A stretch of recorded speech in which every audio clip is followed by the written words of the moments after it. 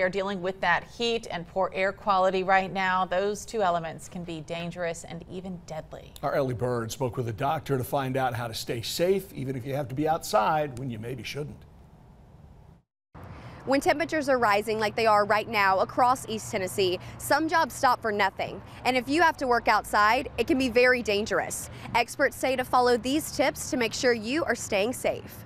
A double whammy. So we've got the smoke from the fires from Canada, and then with this heat, so it's creating this almost this dome which is trapping in the smoke, and so it's making the air quality a lot worse than it normally should be. Josh Mims is superintendent for Capstone Building Corporation. He and his team cannot avoid working outside. He says they're prepared for extreme heat or extreme cool.